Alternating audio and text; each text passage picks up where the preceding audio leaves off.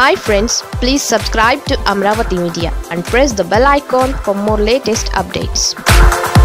చెప్పిందే చెప్పి యనమల పాత పురాణం. రాష్ట్రంలో ఇప్పుడు ఐటీ దాడులు రాజకీయ కాకరేపుతున్నాయి. చంద్రబాబు మాజీ వ్యక్తిగత కార్యదర్శి శ్రీనివాస్ ఇంట్లో సోదాలతో పాటు టీడీపీ భావి వారసుడు లోకేష్ సన్నిహితుల ఇళ్లలోనూ పెద్ద ఎత్తున దాడులు జరిగాయి. ఈ మొత్తం దాడుల నుంచి 2,000 కోట్లు లెక్కాపత్రం లేని నగదును గుర్తించామని ఐటీ అధికారులు ప్రకటించారు. దీని మీద వైసీపీ గట్టిగానే తగులుకుంటోంది. దొరికిందే ఛాన్స్ అన్నట్లుగా మంత్రులు సామంతుల నుంచి వైసీపీ నేతలంతా పూనకంతో ఊగుతున్నారు. చంద్రబాబు పాపాలు పడ్డాయని ఇక జైలే గతి అంటూ జోస్యాలు చెబుతున్నారు. రాజకీయాలకు రాకముందు చదివిన న్యాయ విద్యను టీడీపీని అధినాయకుడిని కాపాడే విషయంలో మాజీ మంత్రి యనమల రామకృష్ణుడు ఎప్పుడూ బాగా ఉపయోగిస్తారు.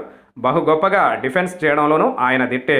చంద్రబాబు మీద నాడు వైఎస్ఆర్ హయాంలో 25 కేసులు పెట్టారని, విచారణ జరిపినా ఏమీ చేయలేకపోయారని పాత రికార్డునే యనమల రామకృష్ణుడు మళ్లీ వేశారు. చంద్రబాబు నిప్పు అని ఆయన ఎవరు ఏమి చేయలేరని కూడా గట్టిగా చెప్పారు. అది సరే అనుకున్నా నాటి కేసుల్లో చంద్రబాబు అనేక స్టేలు తెచ్చుకున్నవే ఉన్న విషయాన్ని యనమల రామకృష్ణుడు మర్చిపోయారని అంటున్నారు. అందులో ఒక కేసు స్టే దశ దాటి లక్ష్మీపార్వతి వేసిన దాంట్లో ఏసీబీ కోర్టులో విచారణకు కూడా సిద్ధంగా ఉందన్నది యనమల వారు బయటకు చెప్పడం లేదు. యనమల రామకృష్ణుడు చెప్పినట్లుగానే చంద్రబాబు మీద వైఎస్ఆర్ ఏ విధమైన ఆరోపణలు రుజువు చేయలేకపోయారని అనుకున్నా అది మొత్తం ఉమ్మడి ఏపీ సీఎంగా చంద్రబాబు ఉన్నప్పటి కథ.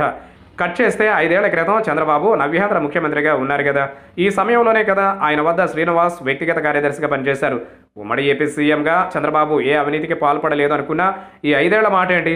అమరావతి రాజధాని, ఇన్సైడర్ ట్రేడింగ్, పోలవరం టెండర్లలో అవినీతి అంటూ వైసీపీ చేస్తున్న ఆరోపణల సంగతి ఏంటి?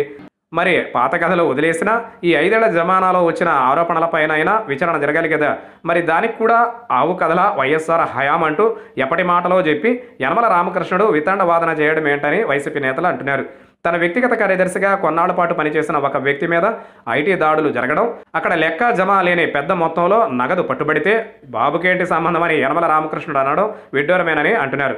చంద్రబాబు పిఏగా ఉంటూ అంతంత ఆస్తులు పోగు చేసుకుంటే చంద్రబాబుకు తెలియకపోతే ఆయన అసమర్థ పాలకుడు అనుకోవాలి. తెలిసి జరిగితే బాధ్యత వహించాలి. మరి ఈ రెండూ కాదంటూ మా చంద్రబాబు బంగారం, ఆయనకేం సంబంధం అంటూ యనమల రామకృష్ణుడు వారు పెద్ద వకీల్ సాబులా మద్దతు ఇస్తుండడమే ఇక్కడ అసలైన వెంత అంటున్నారు. ఏది ఏమైనా ఐటీ దాడుల్లో టీడీపీ రాజకీయంగా ఇబ్బందులు పడిందన్నది వాస్తవం. మరి దాని మీద యనమల రామకృష్ణుడు చేస్తున్న వాదన కూడా మరింత అయోమయంగా ఉందని అంటున్నారు.